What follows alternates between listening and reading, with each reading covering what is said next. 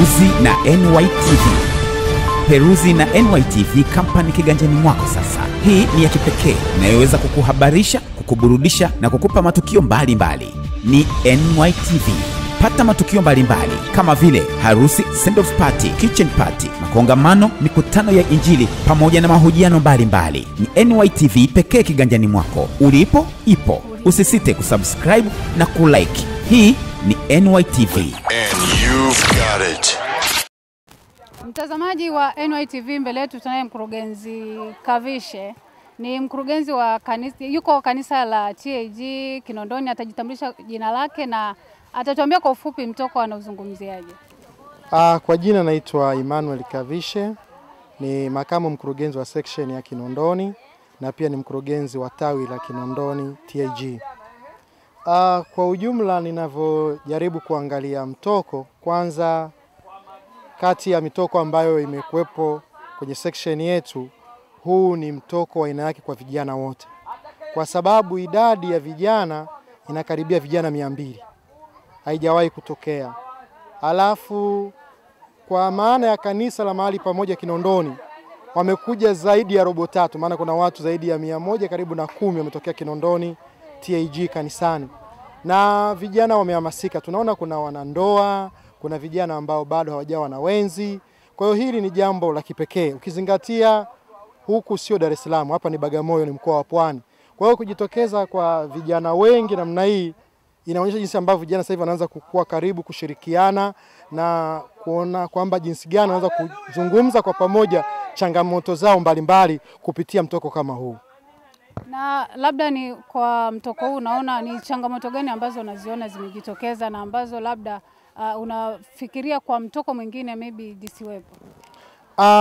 Jambo la kwanza ambalo nikalisema ni kwamba sisi tukichukua section nzima ya Kinondoni tunaweza tukafika zaidi ya 3,000. Kwa hiyo hapa tuliokuja hatujafikia hata 10% ya watu ambao tumewaacha. Kwa hiyo ni changamoto ya watu. Ya pili, changamoto ni vijana kuchelewa kufanya maamuzi. Kwa hiyo maandalizi wakati mwingine kama yamechelewa, tumechelewa kuanza. Hapa tunatamani kuwa na michezo mingi lakini muda umechelewa kidogo kuanza. Kwa hiyo tunatamani wakati mwingine Mungu atusaidie tuanze mapema zaidi.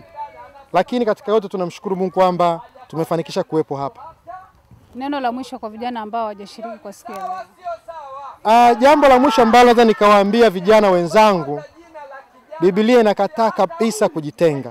Kwa hiyo vijana wasijitenge, wasiangalie mambo yao mwenyewe, maana kila mtu anayejitenga akitafuta mambo yake mwenyewe, mwisho wa siku shingo yake basi inaweza kuvunjika.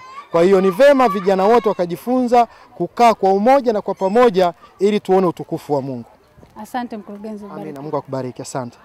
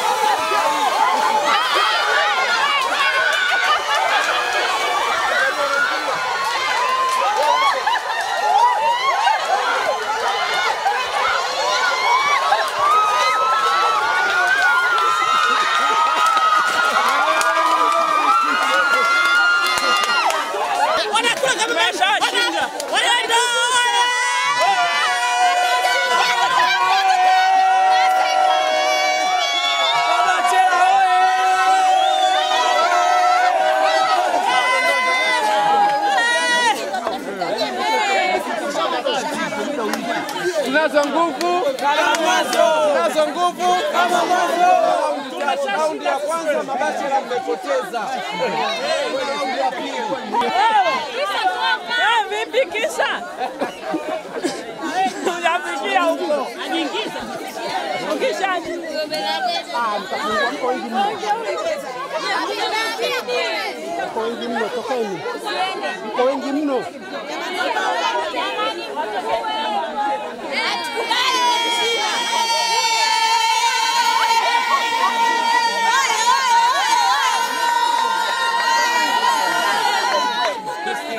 Sasa. Tusikilizane. Tusikilizane. Walio olewa wako 7 kwa sababu mchezo wetu utakuwa na raundi 3. Raundi ya kwanza mjichague 7, alafu wengine mtakuja raundi ya pili na raundi ya 3. Kwa hiyo wote tutashiriki. Kwa hiyo jipangeni 7 kwanza. Haya, kama hapa tayari wengine tukae pembeni. Sawa, alafu usishike kamba. Kama upo kwenye 7 usishike kamba.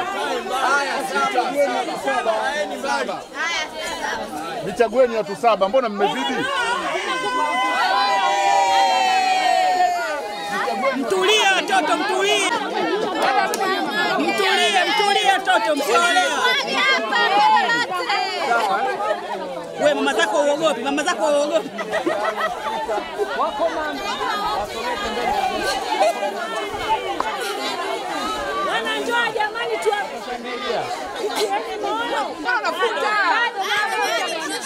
Moja, 2, kaza uso 3, twende.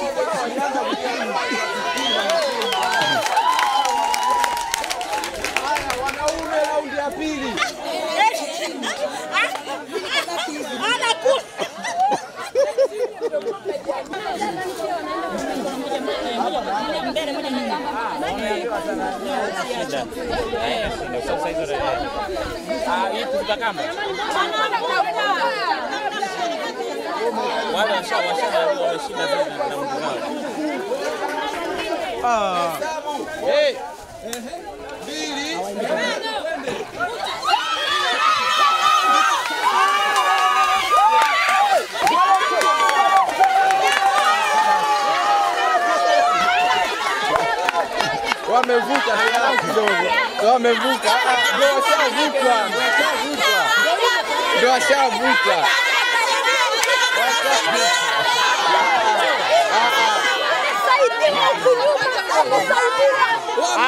Tunaye dada hapa, kuna malalamishi, tunataka tumsikilize anazungumzaje kulingana na shindano lilivyokuwa. Tuambie unaitwa nani? Naitwa Flora Mtinda. Unazungumzaje shindano hili? Shindano nzuri lakini halijaa fair. Kwa nini ni sio fair? Wamama waliolewa wamesaidiwa huko nyuma. Wewe umeona wamesaidiwa? Sio kwamba nyinyi hamna nguvu labda. Wamesaidiwa.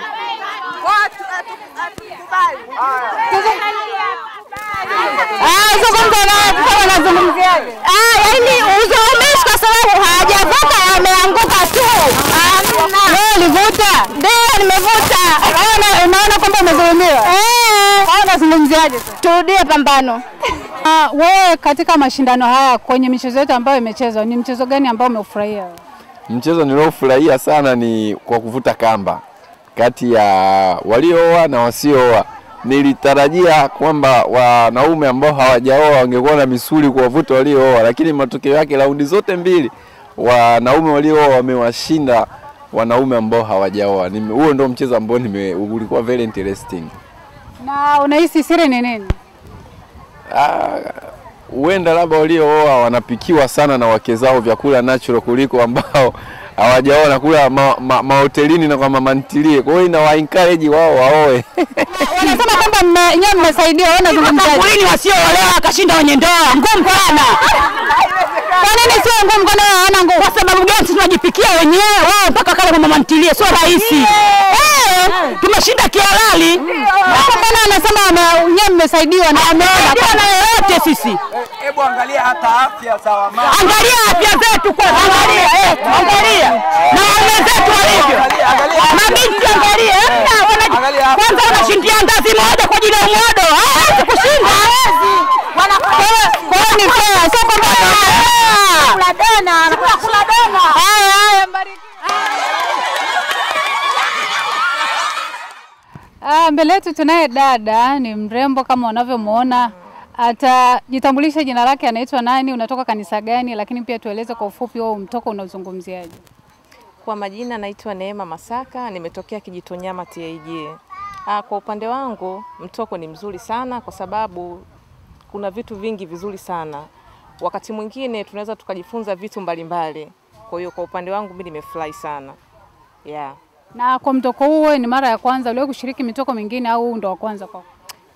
Kwa Kijitonyama huu ni wa kwanza, lakini mitoko mingine nilishawahi kushiriki. Na katika michezo iliyochezwa hapa wao umeshiriki mchezo gani? Kuvuta kamba. Na ni mchezo gani kati ya hii michezo yote uliyoiona imechezwa, ni mchezo gani ambao umekuvutia kuliko yote? Kiukweli kuvuta kamba ni mchezo mzuri sana. Mimi binafsi nimeupenda. Wewe unasemaje kwa michezo yote, mchezo ambao umekuvutia ni kamba tu? Ni kamba na maputo kidogo. Asante, ubarikiwe dada. Shukrani sana. Kwa majina yangu naitwa Neema Chomola, natoka Mazese. Katika siku ya leo nimeifurahia sana. Kuna michezo mbalimbali ambayo tumekwenda kuiona, michezo ya kuvuta kamba, tumekwenda kuiona michezo ya kucheza na maputo na michezo mbalimbali zinginezo. Na pia kuna bidhaa ambazo nimejaliwa kuja nazo, Mungu amenisaidia. Bidhaa ni mapambo ya ndani, mengine ya mezani, mengine ya ukutani. Kwa namshukuru Mungu kwa hilo. Ukipenda ni mapambo ya ndani, design hapa.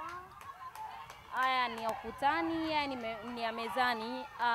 Kwa upande wa mwanamke anaweza kadesign ndani kwake pakae vipi. Kuna ili pambo unaweza kadesign ukaliweka kitandani kwako aidha kwa ajili ya kupendezesha nyumba yako. Kwa kama utapenda, naomba nitafute kwa kupitia namba hii hapa 0655886483. Asanteni na karibuni sana, niko Mazese.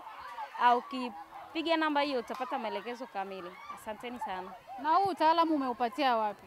Huu utaalamu nimejifunza kupitia mitandaoni. Nimejifunza kupitia huko mitandaoni, nimeangalia tu jinsi wanavyotengeneza, then ndo nikaanza kutengeneza, nikabuni, nikatengenezea. Ua hili linatumia chupa na ua hili hapa linatumia boksi. Na material yanapatikana kwa urahisi au ni vigumu kuyapata?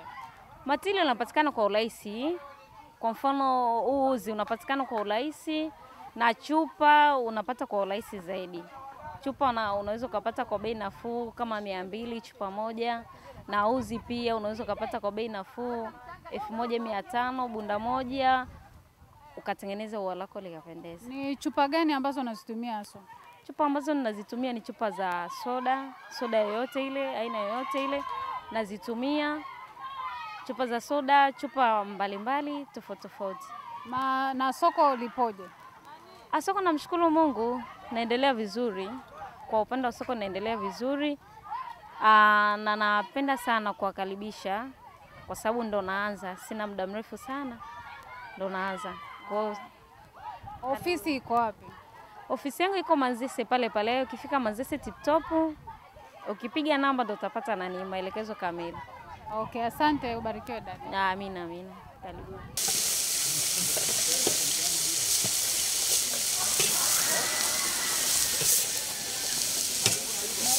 Majina yangu ni Kasiani Mwenyasi. Niko hapa ili kuhakikisha mambo yanakwenda vizuri. Tumekuja kwa ajili ya outing ya vijana wa section ya Kinondoni. Na mimi ni mkurugenzi wa vijana wa section hii ya Kinondoni. Kwa hiyo tulikuwa tunatarajia vijana kama 100 hivi na kitu, lakini tuna vijana karibu 170 wameitikia mwito mkubwa. Tumekuja na magari mabasi makubwa karibu 4 pamoja na private car chache. Kwa hiyo vijana wako kule wanaendelea na michezo, lakini baada ya michezo kuna maandalizi yanaendelea hapa. Tunatamani watu wale vizuri ili waweze kuenjoy huu mtoko ambao tuliupanga leo siku ya 8 kuweza kuwepo mahali huku. Na kwa ufupi unavyouona mtoko huu unauzungumziaje, labda kutofauti na mitoko mingine ambayo ushawahi kuiona? Tofauti tu namshukuru Mungu kwamba umekuwa na mwitikio mkubwa. Mwanzoni watu hawakuwa wameonyesha kama kuna watu wengi kiasi hiki, lakini kuanzia jana jioni watu wameendelea kutoa idadi kadha wa kadha kutoka makanisani. Vijana wameitikia kwa wingi sana na wanafurahia maeneo, wanaendelea na michezo na pamoja na mambo yote, lakini tunajua kwamba furaha yao itatimia zaidi watakapokamilisha kwenye swala zima la chakula, kwa sababu tunajua vijana na msosi wako vizuri. Na bajeti mlivyokuwa mmeipanga kulingana na idadi ya watu mliokuwa mmewakusudia, na sasa hivi bajeti idadi imeongezeka, hapo mnalisolve vipi? Bajeti inakwenda vizuri kwa sababu hao vijana walioongezeka, kwa hiyo baadhi ya viongozi wengi wamekuja na amount ya hiyo pesa. Kwa hiyo kuna baadhi ya vitu vichache tunaendelea kuviongeza ili kuhakikisha kila mmoja atafurahia huu mtoko. Na katika maandalizi mazima kuna changamoto zozote ambazo mmekutana nazo labda? Changamoto ni suala zima la kutoa idadi ya watu kwa wakati. Hiyo imekuwa ni changamoto kwa sababu idadi ya watu ndio inayotoa picha ya maandalizi. Lakini tunamshukuru Mungu kwamba tulikuwa pia na kamati na kuna waratibu. Kuna watu kadha wa kadha ambao wameingia kuhakikisha kila jambo linakwenda vizuri. Kwa hiyo mimi nipo kusimamia, lakini kuna baadhi ya watu wengi, kuna viongozi wenzangu, katibu, kuna makamu na watu wengine, mambo yanakwenda vizuri. Kwa hiyo ninaamini kila kitu kitakwenda vizuri. Tutegemee nini kwenye mtoko wa kipindi kingine? Kwenye mtoko wa kipindi kingine utakuwa ni bora zaidi, kwa sababu nadhani kwenye mtoko mwingine unaokuja, ili kuweka mambo sawa, tutaweka deadline kama ni amount ya pesa kwamba kufikia tarehe fulani watu wao wamaliza.